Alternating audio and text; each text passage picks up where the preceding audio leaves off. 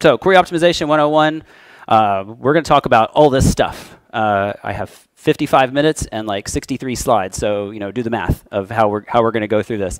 This is actually a redacted training session, so a lot of what is in this material is part of our standard training that we do at Percona, which I'll get to in a second. We'll talk really quickly about how query planning takes place in MySQL. What are some of the common query mistakes that I have seen and that some of the other consultants at Percona have seen as well. How do you find unoptimized queries in your MySQL system? What are some things that you can do other than explain, which is what we're going to talk about in the first section, and then what can you do going beyond what MySQL gives you kind of at the basic level. Quick introduction, how many of you actually have heard of Percona? Everybody in the room? That slide is done. That's great. For those of you who don't know me, my name is Matthew, not Matt. That's somebody else. I've been with Percona, I just did the math, 9.67 years. I am a senior architect and senior trainer in the professional services department at Percona. I specialize in MySQL and training, so that if you do want any type of MySQL training, also proxy SQL and group replication and Percona attribute cluster, and if you want Mongo training or Postgres training, we do all of that now. Okay. Particularly for me, I've had MySQL experience going back as far as 2005, 2006-ish in everything from SaaS to massive sharding to hosted environments, and I even dabbled in IP telecom early on in I just graduated from the college and I hear work on this system type stuff, so familiar with a lot of things. All right, let's jump into query planning.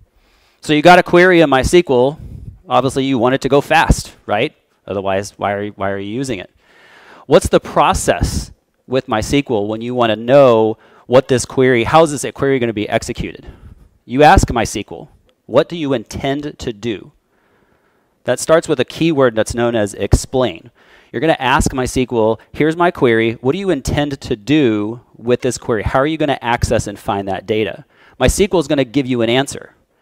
That answer could be right, it could be wrong. MySQL doesn't tell you that. MySQL just says, this is what I'm going to do. It's up to you to interpret what MySQL tells you is whether or not that's a good thing or a bad thing. And hopefully, I will show you what some of those bad things mean so that when you go see that, you can say, oh yeah, Matthew said that's a bad thing. We know we need to do something to make that query better.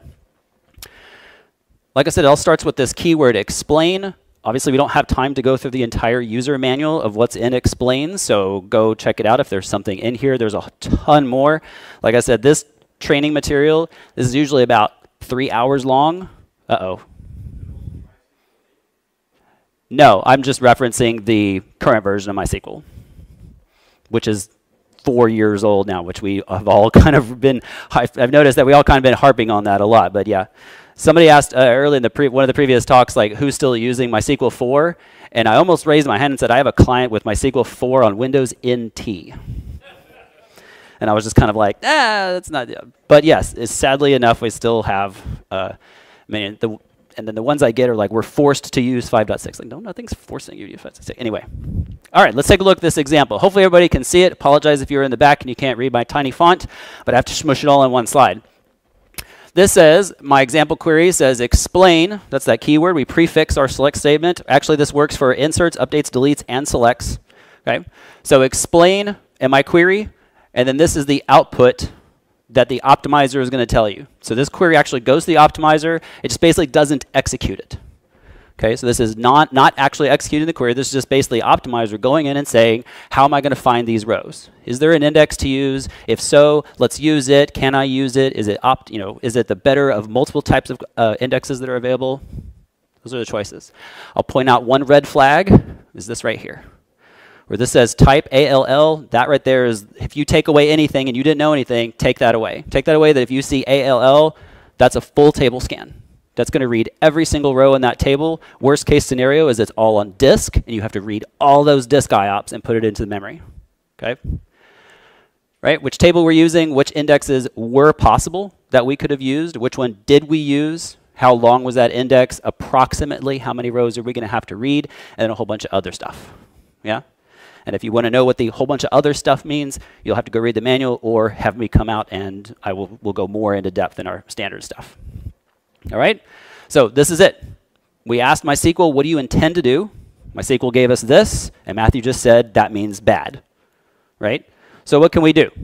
Well, obviously, we're going to have to add an index. Okay, where are we going to add the index? Ideally, we want to look for our equalities, because that's what we're filtering our data on. So let's add an index on that title column. Now, one thing I didn't show you guys was the schema makeup of that table. Okay, so we're going to try and add our index. And in this particular case, this is a unique situation, we're going to get this error message. And like I said, I didn't show you guys the schema of the table, but I can tell you that this column, title, is of type text. And a text field, does anybody know how many characters can fit into a text field? Nobody? Nobody knows? 65,535, right? Everybody knows their powers of 2, right? So there's a problem because there are internal limitations with how long an index entry can be. It's 1,000 bytes. Okay, so since this is a text field that could have up to 65,000 characters, we can't. That's obviously longer than 1,000 bytes. So this is a unique situation. Most of the time, you probably have varchar 20s, varchar 30s, things like that, and you have never run into this. But if you have really long string columns, you might have this a problem. So how do we fix that in this particular case? MySQL has something that's known as built-in prefix indexes. So I can actually say take the first 30 characters of that column and index just those. I've been told that that's a unique feature to MySQL that nobody else really has. They have the capabilities of doing that in other databases, but it's not as easy as this. So yay, love that stuff. Okay, so now we've added our index. So what I said earlier, we ask MySQL, what do you intend to do? MySQL tells us. We determine whether or not we like that answer or not. We make some kind of change. That change can be modifying the schema, or that change could be modifying the query. In some cases, that could also be modifying the data. And what I mean by that is like by archiving. Instead of having 4 billion rows on the table, now you archive off a bunch of old stuff and you now only have 1 million rows. That's a change as well. And the optimizer is going to treat that differently. Okay? So now that we've made a change, let's ask again the same exact question. What do you intend to do now? Now that I've made a change, what do you intend to do? And this obviously looks, for those of you who are nodding along, looks a lot better. Okay? This is no longer a full table scan. This is now a referential lookup. And referential lookup is an equality on a secondary index. So that's good. Right? So the amount of rows, previously we were looking at 3.3 million rows approximately. Now we're looking at approximately 4. I keep saying approximately because this is based off of statistics that the engine provides, not actual lookup values. All good? Question? The key length is 52 because this is a UTF-8 column, and a UTF-8 column can be up to 3 bytes per character. And then there's a... Oh, so that's 30. Oh, so the question is here. So this is the first 30 characters. This is not the number of bytes. This is the first 30 characters. And so because the column type is encoded as UTF-8, that means it could be up to 3 bytes per character. Yeah. Oh, I'm sorry. My math is bad. Okay. I see your problem now. I see. You're doing the math and going 3 times 3 is 90, not 52. So it's most likely because I copied this slide from a previous training, and this number is wrong for the previous slide. So thank you for calling me out on that. But that's the question. So the question is, why is this 52? This is an older number. It's an older number because this slide, sorry, this slide used to be title 50. I used in a previous iteration. I updated it, but I didn't update this slide. So there, he caught me. Okay, so that's why that's 52. It's basically telling me the length. What's the maximum particular index length I needed to go through? So at some point, this will need to look at 52 bytes per entry to answer the question. That's really only useful when you get into composite indexes. So if you have multiple columns inside one index and you want to know how effective, like are we using all of those pieces of that multi-column index, you would need to do the math to determine, am I using this one, and that one by just doing the column, doing the key length math. Does that make sense? Or did I just confuse you even more? Okay, okay. Sorry, I have a bad habit of that. What are some other ways that we could access this table? Primary key. So maybe I have this number cached somewhere already. So primary key, primary key. This is a constant level access. Can't go anything faster than that. You can't access an NODB table faster than the primary key. Right? Like, hopefully you're all familiar with like as well. This is a wildcard expression inside MySQL. We use the % sign. This is now a range scan. So we've seen full table scans, index lookup, or a secondary index lookup, primary key lookup. This is now a range scan. Why is this a range scan? Well, it's a wildcard. So we're looking at everything from BAMB blank to BAMB ZZZZZ, right?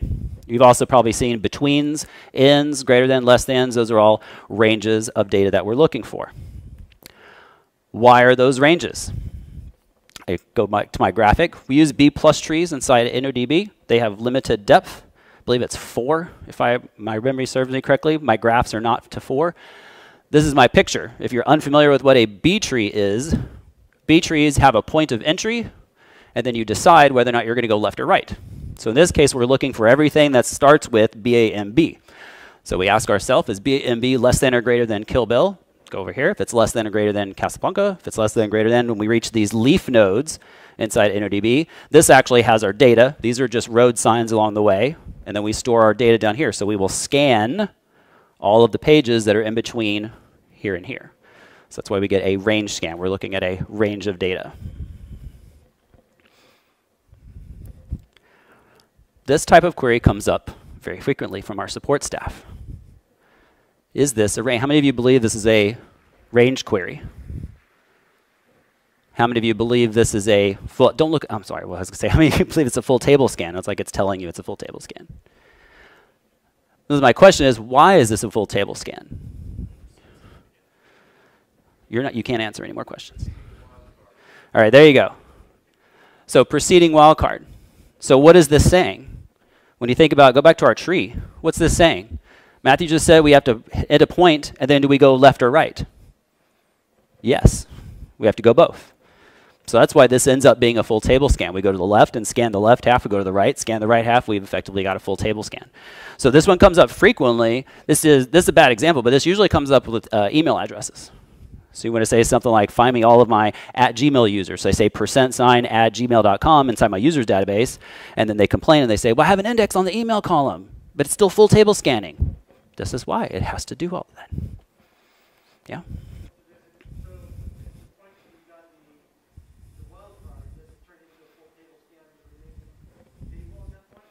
This would always full table scan, yes.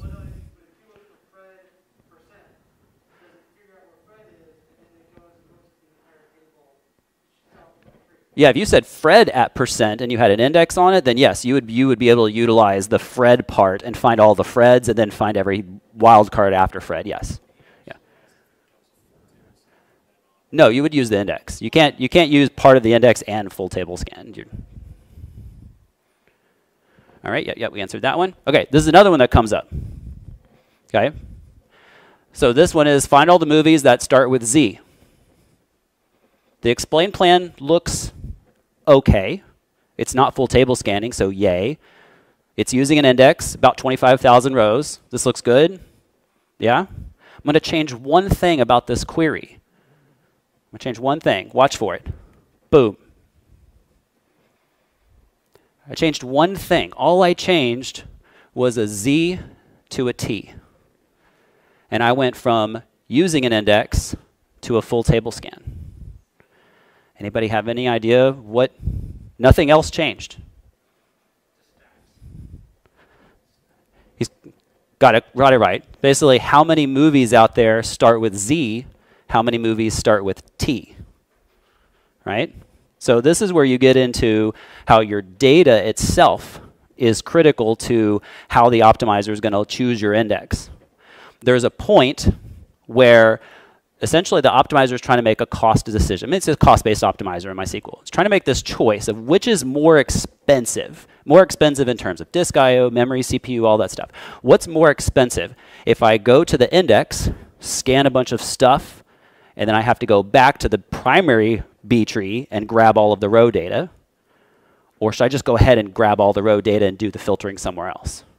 Do I want to do 2 steps? Or do I just want to do 1 step, but maybe reading a lot more information? That's essentially what this means right here. If I'm looking at if the optimizer says you're going to look at a small amount of data, the index is cheaper.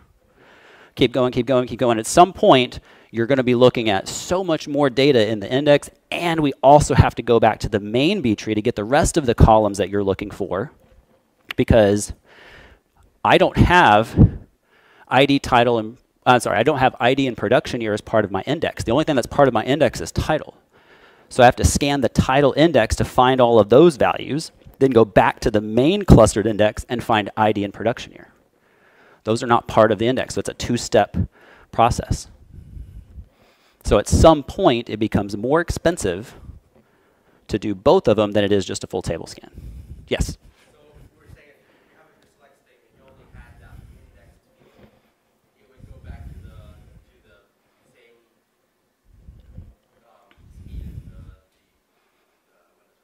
Yeah, if you only had select title, then that would be what's known as a covering index, and then all of the data that would be an index only scan effectively. Yeah.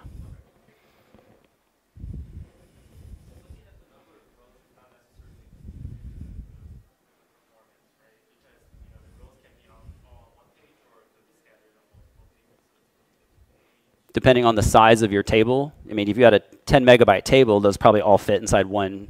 Not one page, but yeah, like 50 or 60 pages, yes.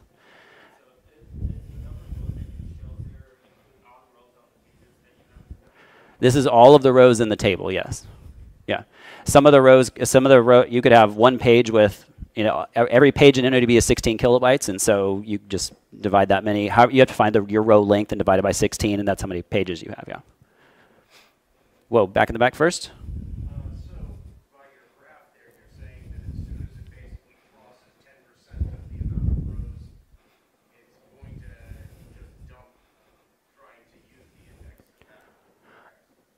I'm going to tell you that this is not an exact science graph, that I'm just illustrating that at some point that will happen. It might be 10% for this table. It might be 25% for this table. It all depends on the size of the table, the length, the row length, what indexes are available, what not available. There's a lot more to it than just a simple point. You also can't move this either. You can't.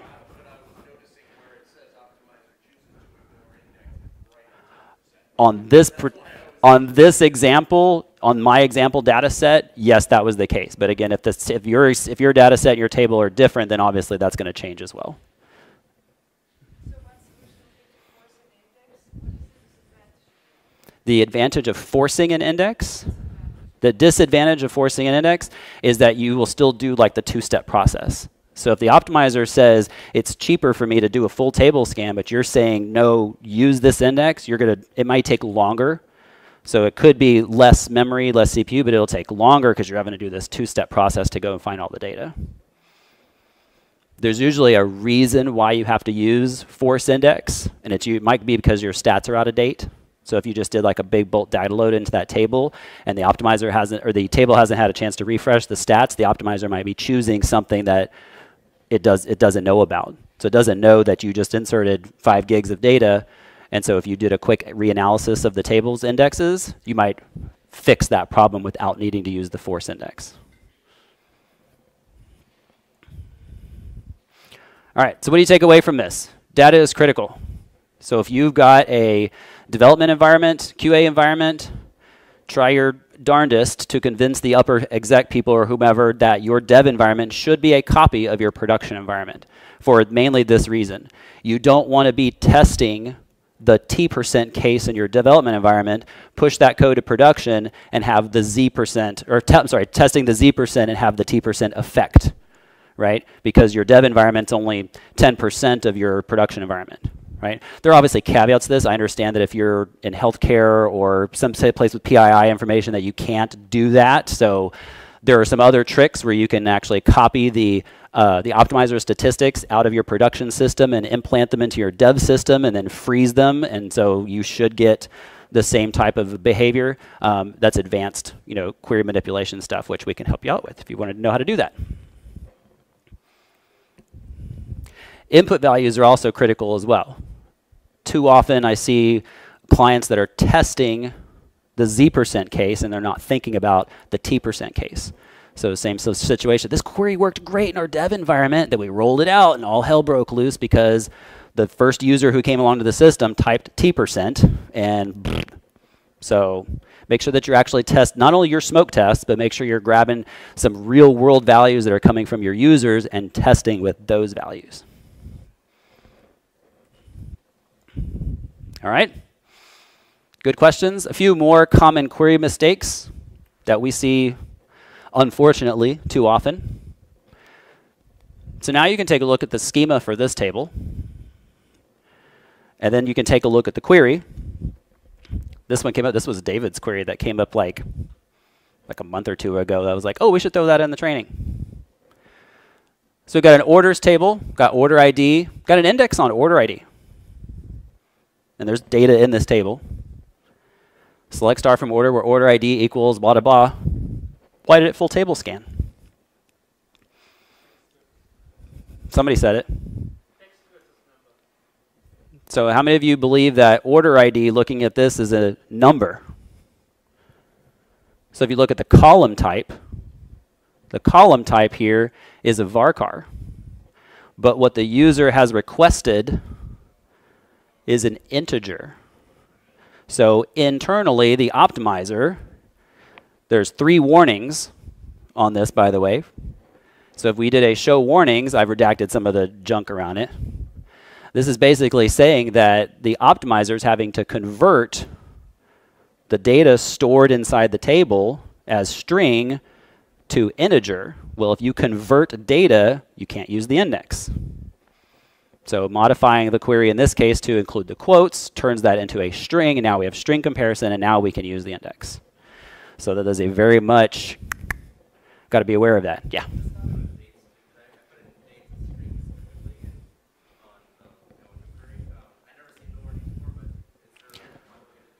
No, dates should be inside strings as well, because if you put a space in there, then for like with the timestamp, no, dates have to be in quotes as well. No.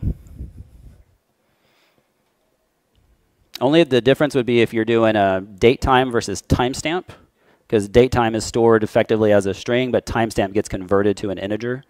So but that shouldn't affect anything that you're doing in there. All right, so that's a good one. How about this one? So I've got an index on production year. Select star, and I'm calling this maydate function. So just so that if you don't know what that function does, it takes the year, 1922, and this is going to create a date out of it, January 1st, 1922. That's all it's doing. Is that, find everything where that's greater than a year ago. And again, full table scan. Anybody know why? You're not allowed to answer. Nope. Neither is Pep. Kenny's not in here. Kenny's not allowed to answer questions either. Anybody know? Yeah, go ahead. No, I said it right here. Alter table, movies, add index. The possible keys is no. Yep, that's right. Yeah, why?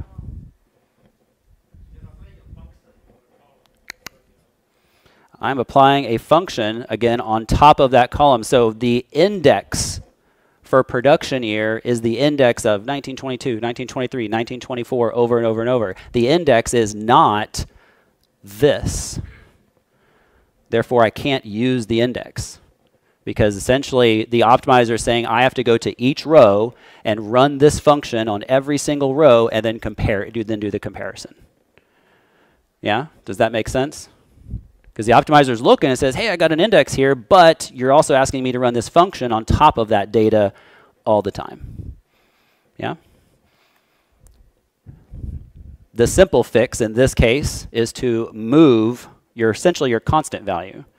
So I want to now compare what's in my database to something better. And this still takes last year and takes the year function. So now I'm actually comparing 1922 to 1923, so on and so forth. So the rule of thumb is don't manipulate the data you're storing in your database to match your user input. You match your user input to the data in your database.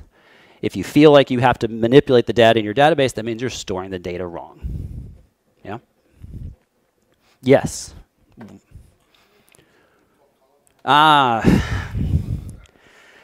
So it's not in here, but it's in. So in MySQL 8, since it was brought up, in MySQL 8, they introduced, well, 5.7.2 technically, but in MySQL 8, they introduced indexes on functions. Okay, so in MySQL 8, you can now say add index on make date, yada, yada. So you can do that now in MySQL 8. How is it implemented under the hood? It's implemented as a virtual column, which have existed since 5.7. So even back in 5.7, you could have altered this table and added a generated column of the make date function and then applied an index on top of that. And you would have effectively done the same thing. Yeah. Good? Good so far? Let's find some of these bad queries. Instead of your application and digging through logs and stuff, how can MySQL tell us? MySQL can tell us in a couple different places. One is the slow query log that's existed since the beginning of MySQL's existence, I'm pretty sure. Slow query log is a file on disk. You would need to use something like PT Query Digest from the Percona Toolkit, free open source tool written in Perl, that will essentially read the log file, parse it, and aggregate all the statistics, because the slow query log is just a never-ending linked list of the query and the stats behind executing that query. How long did it take? Did it full table scan, et cetera, et cetera, et cetera. More, if you're in something like RDS or GCP and you don't have access to the disk, performance schema is where they're moving more and more stuff to. So there are specific tables inside the performance schema that you can query, and because everybody loves the name of tables inside the performance schema, events, statements, query, digest, history, length, foo, whatever, you might want to look at the sys schema, which comes with every version of MySQL since 5.6, because there are some very simple views inside the sys schema that make looking at that data more easily. If you don't want to do either of those, just go install PMM, and we grab all that data for you, which can use either the slow query log or the performance schema to grab and aggregate all that data. I'll show you guys a quick little screenshot here in 1 minute.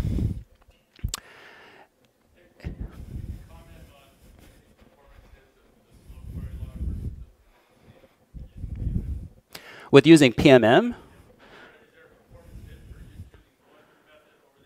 I have not seen any. Do you know of any? I think the only, because the performance schema essentially manages itself, because performance schema will only keep a certain number of queries, depending on which table you're querying. The slow query log will go essentially forever and forever. I've only seen more performance issues from MySQL in terms of the slow query log. If your slow query log grows unbounded, then it's MySQL that's having a problem. So, but if you use PMM with the slow query log, PMM will auto rotate your slow query log for you. Yeah. The only other problem, of course, is with purposes schema is if you turn on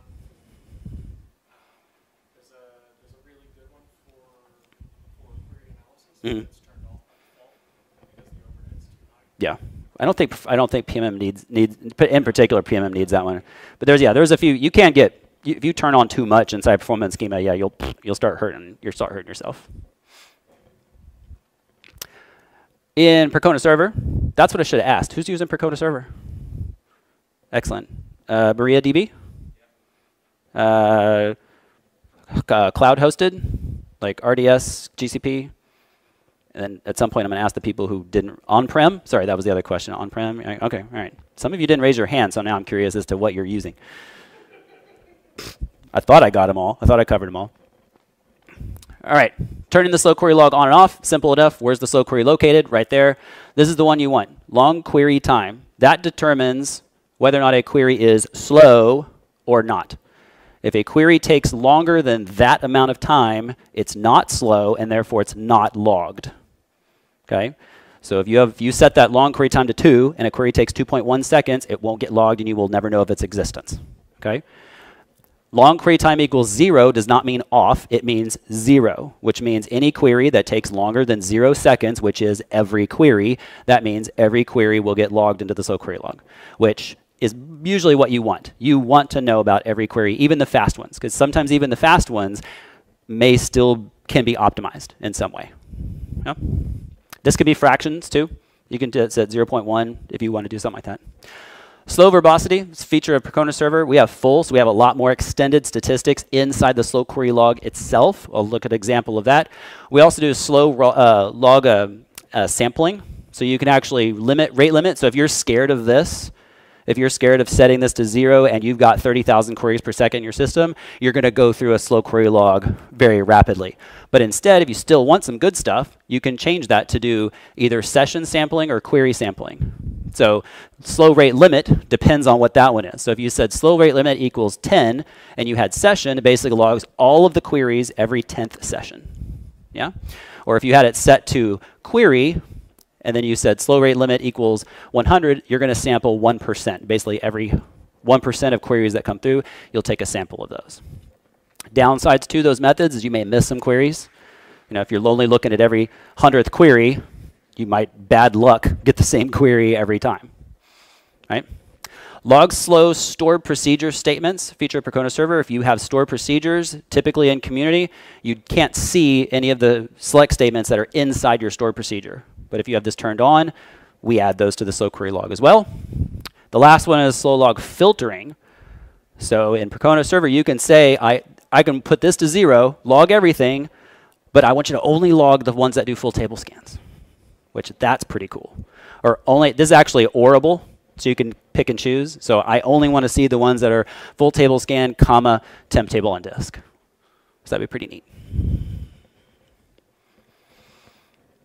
This is what PMM looks like.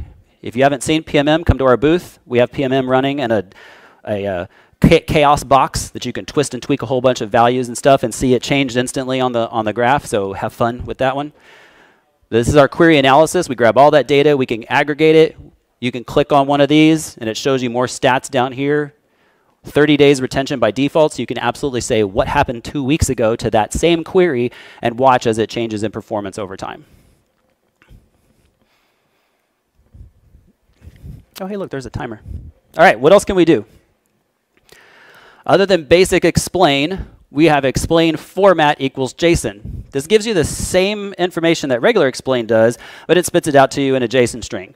There's some more stuff in JSON. It's usually all this cost info and all this extra stuff over here on the side. But all of this over here is everything that you already get in a standard explain output. Why do you want to use this? In theory, you could use something like this in your CI/CD, where you're actually checking queries as they get checked into your GitHub repo or your GitLab repo and vetting them automatically. Because your tooling could access a dummy system, run the explain output JSON, parse it all, and basically say, if ref is not const or primary or whatever, you know, fail the merge request or something like that. So you could really get deep into integrating. Yeah. And then, yeah, then to just check against that, yeah. I would say fail to merge. If it's like a code push that I'm doing that has a new query, then I would say that would. I would say full table. Me personally, I'd say full table scan. If I'm looking at if ref is all, I would say fail to merge. Yeah. Or I would say something maybe. Does this have? See, this is not going to have. Rows examine versus, because you have to actually execute for rows examine. If you had a rows examine, if you get to analyze, I would say like a rows examine versus rows affected ratio would be a bad ratio there. There was a question, yeah? I came from my current job is rating, and my last job we had Oracle, and Oracle had this cost number is that number right there, that read cost. Yep.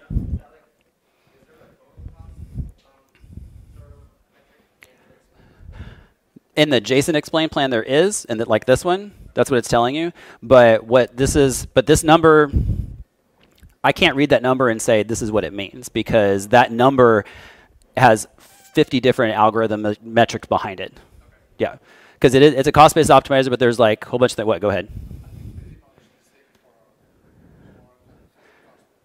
Yeah, it's a cost-based optimizer that's taking into account of like if there's a page already in the buffer pool, is it on disk? You can actually tweak those. Like you can actually tell MySQL, do I have SSDs or do I have spindle disks? And that will actually modify and merge those as well, which is weird.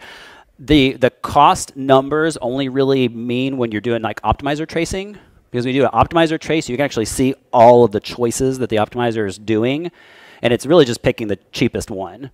So you'd have to turn on optimizer tracing in order to see like why is it choosing this one, why was this one the cheapest one, and tracing will give you so much more information about the decisions that the optimizer is making. Okay, so right now it's just using Yep. So like if they're selling something else, I can tell give you like a score of this query is specific. But okay, that's Yep. And that score could change too. The same query, that score could change between now and 5 minutes from now. So that's why it's not as that query will not always cost this amount. Yep.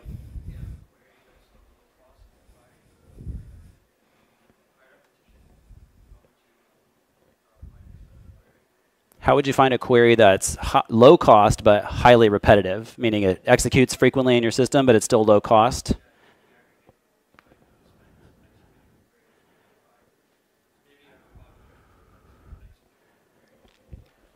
Okay.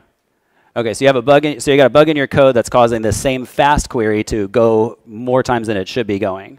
I would say you would need PMM for that. You'd have to be logging every single one of those executions and then aggregate all that, and then you would throw an alarm in PMM that says if there's more than number of queries per second or per minute or whatever, you need to alarm us. Yeah. Mm-hmm.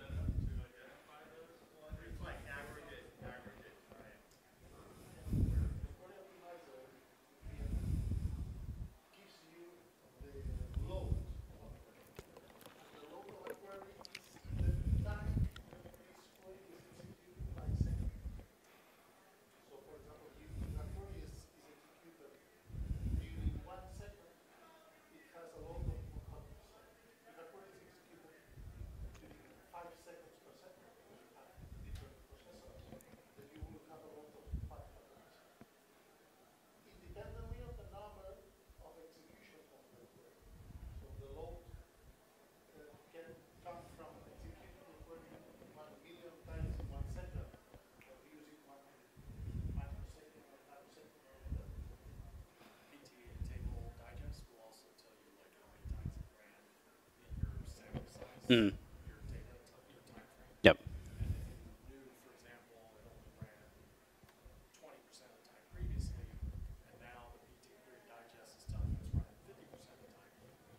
Yep. Yeah. So one of the other tools that I briefly mentioned was PT Query Digest, and so that would you would take your slow query log, run a report against that, and then run another report against your slow query log later, and you would see again the same stuff. That's obviously a manual process. If you had PMM, it's just always up to date. Yeah. Cool.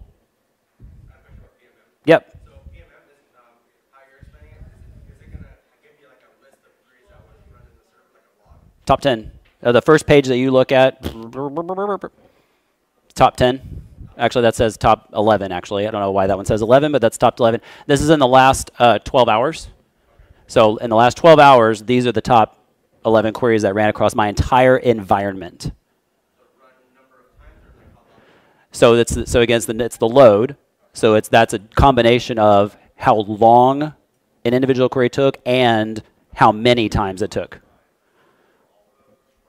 Yeah. Yep. Yep.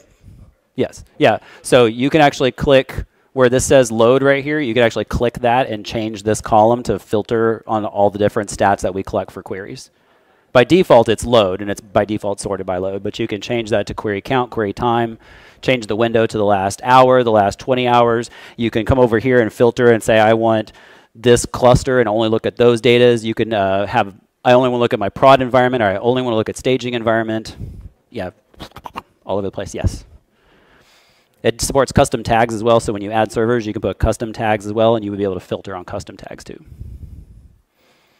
And what AZs, or availability zones, not specifically to Amazon, but you can put availability zones in there too. All right, explain format JSON. Explain format tree. Just kind of gives you a more, I don't know, visualization of the nested join actions that are taking place. Usually when you look at explain, they're all just kind of on that same level, and you kind of just, well, yeah, I understand they're going in that order. This is just giving you a little bit more visualization based. The spaces matter. That's not an artifact of my slides. That's actually how the spacing with the little arrows means. So this is basically saying we did a full table scan on title, and then we did filtering, and they were kind of merged together. Then we did a union up here between this result and that result. Excuse me. We have the cost. We got rows. Again, those all estimates. So it's just a little bit a different way of looking at data. There's more data to it too, yeah.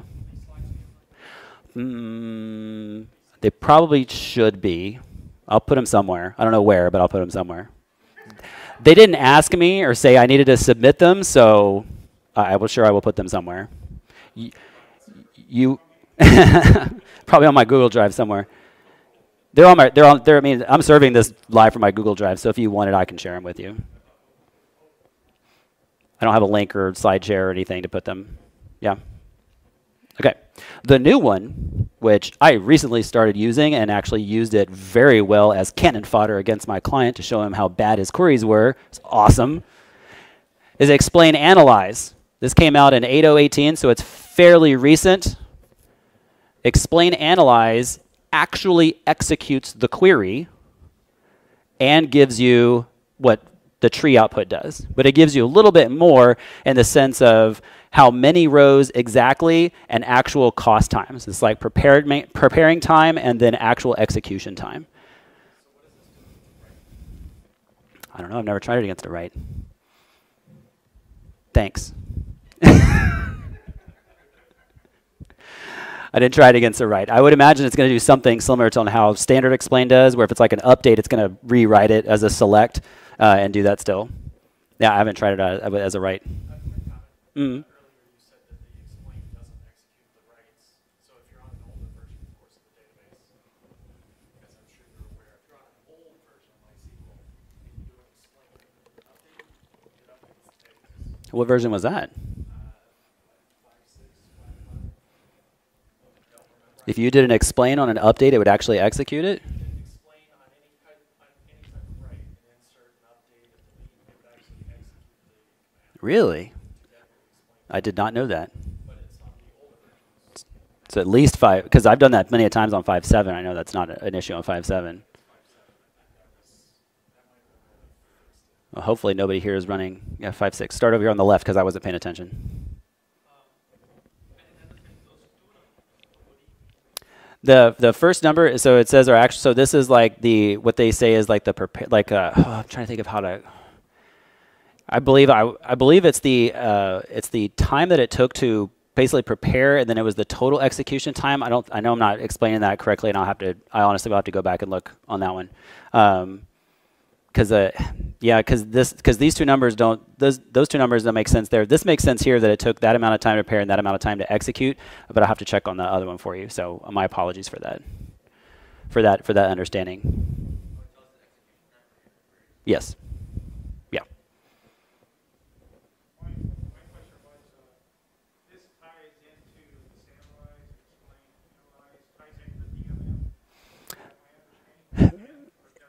DMM. This information usually is already inside the slow query log. Well, let me take that back. That's not correct. So like the slow query log is not going to contain the fact that you took a step to unionize two things together and it took a step to do this, so on and so forth. The slow query log is not going to have that information in it. So therefore, PMM would not have that information, no. But PMM will have the query in it. So obviously the query will still show up. And you would be able to click on the button that says, show me an example of that query, and then you could copy it and paste it and go in. You can run and explain live from inside PMM, but we have not expanded it to be explain analyze yet.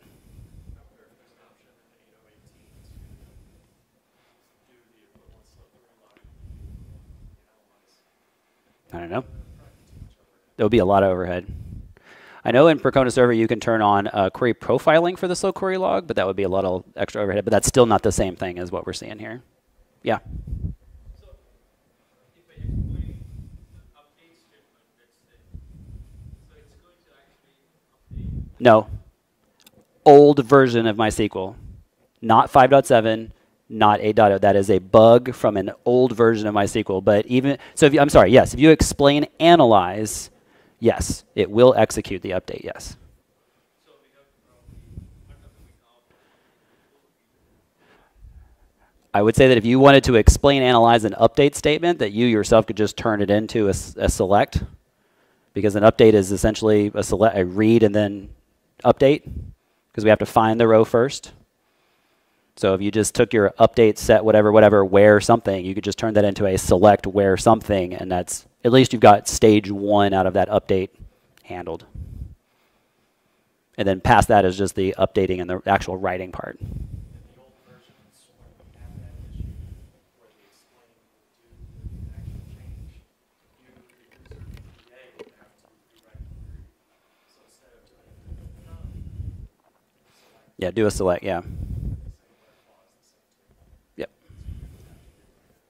As you said, it's the old version. Yep.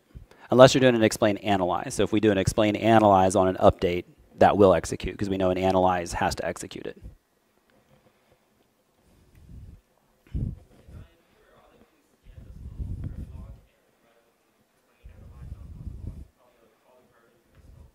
You could. Yeah. No, you'd have to write a tool for that. Yeah. No, PT Query Digest, you can connect PT Query Digest to a running MySQL server and it will run the explain for you, but it doesn't support explain analyze yet. Yeah. You could, because PT Query Digest is written in Perl, you could edit the Perl and just find where it executes the explain and just put format equals analyze in front of it and you'll get that out. Just change the code. Oh, it's not going to know those though. Yeah. Yeah. It's a little hacky. You could, but it's a little hacky.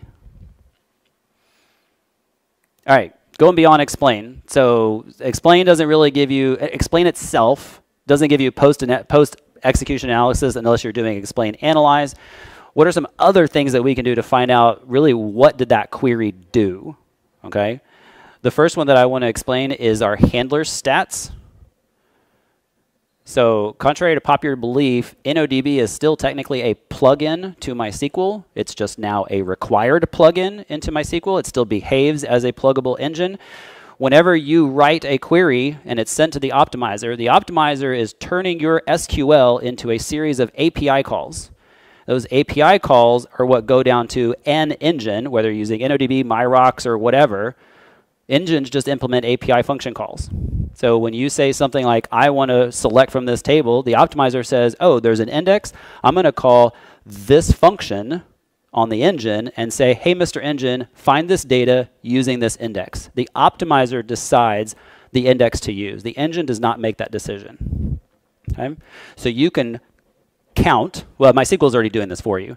But you can actually see the counters every time the optimizer has to call one of those particular API calls down to the engine to fetch data.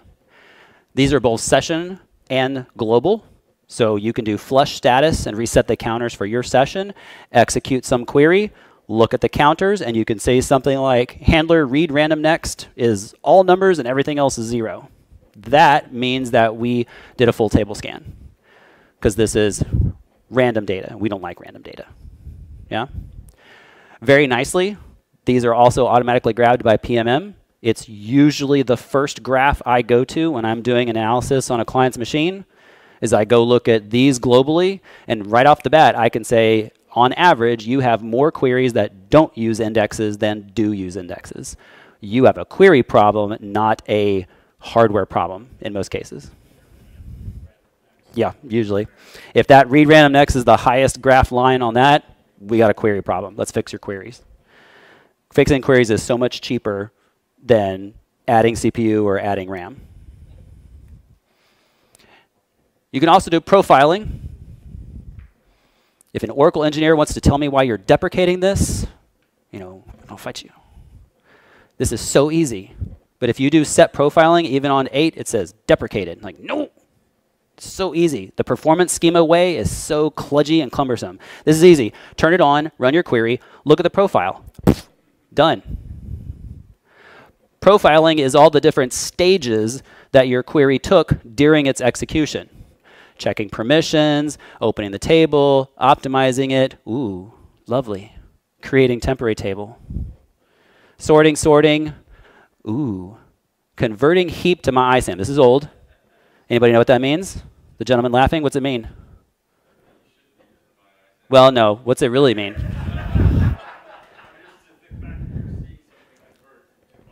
So it's 5.7. Yeah, so this is a 5.7 server. So anybody know what converting heap to MyISAM might mean? Want to take a guess? So think of this one, and now think of that one. Go ahead.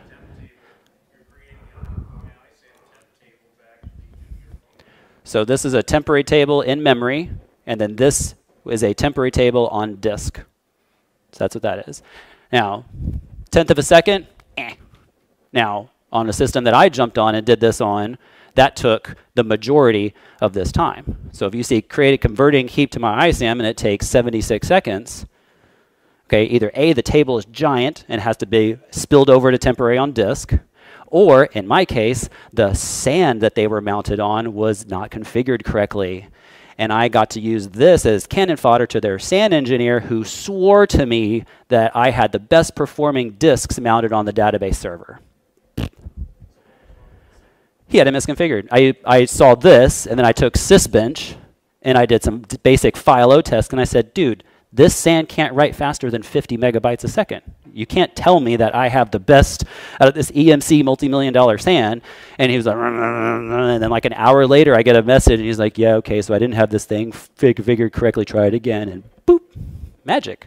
Look at that. Not everything, every query will not go through there are certainly some stages missing on here. Okay, so if your query doesn't do a temporary table on disk, you're not going to see that stage. The other one that I got once was in the checking permissions. I got a checking permissions that took 10 seconds. I was like, why does it take 10 seconds to check permissions? That should be really fast. Turns out that that client was using host name-based user accounts. And every time that you logged into MySQL, it has to do a reverse DNS check. Their DNS, internal DNS, was having issues. Slow queries. Who would have thunk it? But profiling worked out great. Yeah. They are, but I was still just like, why is this query running slow? And it's just like, because, yeah, just, yeah. Hmm?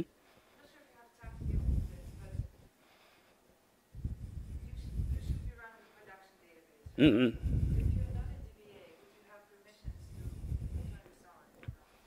You could, no, if you are just a regular app user, you can profile your own queries. I'm pretty sure you can profile your own queries. There's nothing sensitive in it that should prevent you from doing that.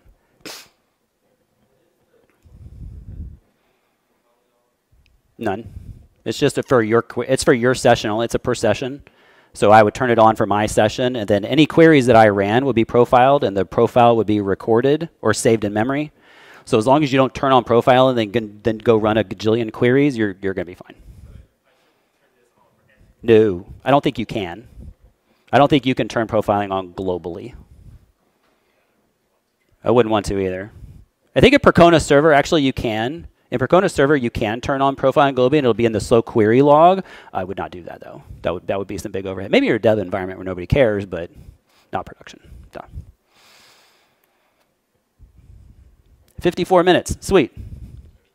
If you have questions, obviously still questions. I am extremely active in our forums, and our forums are extremely active themselves. It's free community support by people like me and Pep and the other people at Percona. So if you've got questions about MySQL, Maria, Mongo, Postgres, you want to know what the next hot movie is? No, I don't think we actually do have an uncategorized category, so but whatever.